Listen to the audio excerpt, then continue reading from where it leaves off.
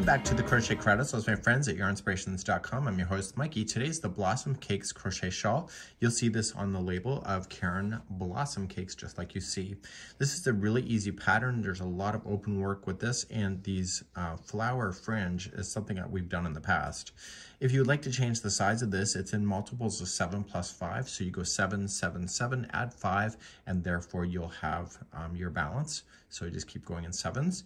And if you'd like to do exactly as it's saying, it's just chaining 96. You'll be using a 6mm size J crochet hook, and it takes 3 Caron cakes to do this. So 3 Caron Blossom Cakes. I'll be using substitution yarn today, and I'm going to begin to show you how to do this. And it's a nice, easy repeat flowing pattern. So let's begin. You can either chain 96 or you can do multiples of 7 plus 5. So that's what I'm going to do. So 1, 2, 3, 4, 5, 6, 7. There's one multiple. So if you want it longer, or sorry, wider, then you'll do another 7. So 1, 2, 3, 4, 5, 6, 7. And then if you want it wider, 1, 2, 3, 4, 5, 6, 7. Once you're happy with the width of what your shawl will be, add another 5. So 1, 2, 3, 4, and 5. And now you're ready to begin the first row. Let's begin. Let's go 4 chain from the hook. So 1, 2, 3, and go to the 4th. And you want to apply in a double crochet. And then you're going to double crochet into the next chain. So the double crochets are always in groups of 3. So with the chaining that you skipped plus these 2, that gives you 3. You're now going to chain 4. So 1, 2, 3, and 4. You're going to skip a total of 4 chains. So 1, 2, 3, 4, and go to the 5th one and do the 5th one plus the next 2 in a row. So we have 1, 2, and 3. Okay, now you are going to continue along and you're going to chain 4. So 1, 2, 3, 4, skip 4, 1, 2, 3, 4, and go to the 5th and double crochet that one plus 2 more. So I want you to do this all the way across your chain, and I will be right back in a moment. This is the first row. So getting close to the end, and the last 3 are double crochets, and that's keeping the right count of skipping the 4 that we needed to, and this will take you right to the end. So the next row is going to be a repeat all throughout the whole thing. So you're just going to turn your work, and let's do the second row, which is the repeat. So to begin a new row, you're going to chain 3. That will count as a double crochet, and then the next 2 are a double crochet each. And then you are going to skip the next chain 4 space, and to do that you need to chain 4 to jump over it. So 1, 2, 3, 4, and then come into the next 3 double crochets and just put 1 into each. And that's all you need to do. This whole thing is just that open and nice and easy flowing. So once those 3 are done, chain 4 and then jump to the next 3 double crochet. So you need to do this as many times as you want to, and we'll talk about the instructions itself. And we need to end on a wrong side. And I will show you that in just a moment on what that means. Okay, so I'm coming close to the end of the row. And there's a turning chain at the end of the row. Don't forget that turning chain. And you're gonna go into the top of the turning chain. Don't go into a space between the 2. Always stay within the chain work. Okay, and then you'll double crochet there. So this is considered ending on the wrong side.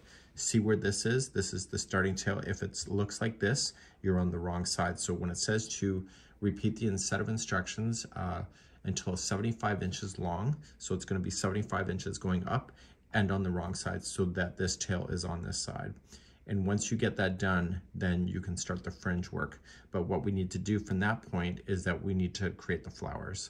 So what I'm just gonna do off camera is I'm gonna do 2 more rows, and then I'm going to show you what to do from that point.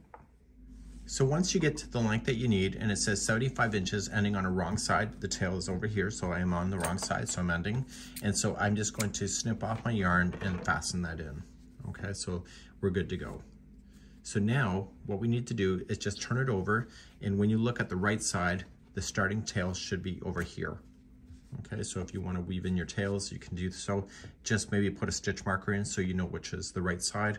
So a stitch marker can just be spare yarn or whatever you need to do in order to indicate that you are on a certain side. So to do something like that, for myself, what I would just do is just put in around a post, just a spare piece of yarn, and link it in, and therefore you'll have the indication of what is your right side. So whenever you see this, you're on the right side. So the other side you don't. Okay, so let's move on, and we need to make 64 flowers. You can do a different color with that. I'll show you how to do one, and then I'll show you how to attach. Page number 2 has the flowers. They're all the same flowers, just put here for illustration purposes.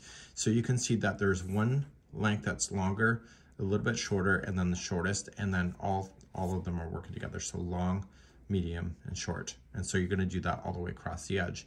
But we can't do that yet. We have to do the flowers, because what's going to happen is that when we come across the last row and apply this in, we're going to attach it to an existing flower as you go. So you need to get your flowers done beforehand. So let's begin and start and show you how to do a flower. With whatever color yarn that you want to work with, in this case, the Blossom Cakes, it's still the same yarn, you want to chain 4. So 1, 2, 3, and 4, and you want to join it to the beginning one to form the center ring. Now, if you hide the loose end around the ring, then you won't have to sew that in later. So now let's begin, and there's a total of 5 petals. To begin, you are going to then just chain 4. So 1, 2, 3, 4, and then right into the center of the petal, there's going to be a lot going on. There's going to be 3 trebles. So we're going to say 1, 2, and 3. And now we need to get back down to the center. So after the 3 are there, chain 4. 1, 2, 3, 4, and slip stitch it around the center. So that was 1 petal out of 5.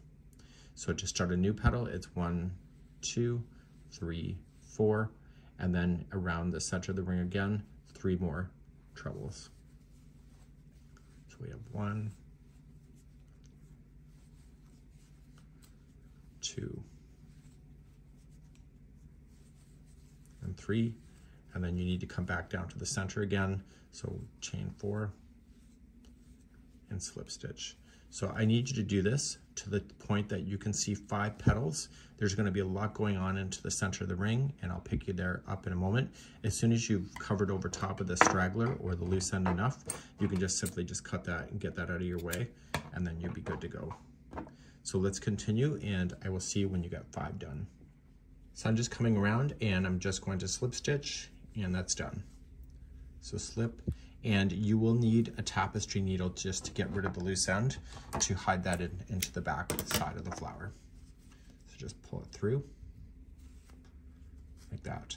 Now, if you want to dampen these and then lay them flat to dry, they will look better in presentation, but that's up to you if you want to do that. It's called blocking. Almost kind of reminds me of a shamrock. So you're just going to turn it over and then just use a tapestry needle to be able to hide in the loose ends. It takes just a few seconds if you do this for each one, and you don't have to worry about this stuff falling out if you do that. So just drag it through the back side and drag it back and forth at least 3 times. So once, twice, and 3 times. Okay, so you want to do a total of 64 of them if you're matching the exact size or how many you think you need, and then we're going to begin and use that as part of the fringe coming up next. So the first thing you need to do is that you need to make sure the right side is facing up. It is, and I can tell. And you're going to work your way across. Remember that there is 3 double crochet, chain 4, 3 double crochet. So what we're about to do is operating based on 3 stitches.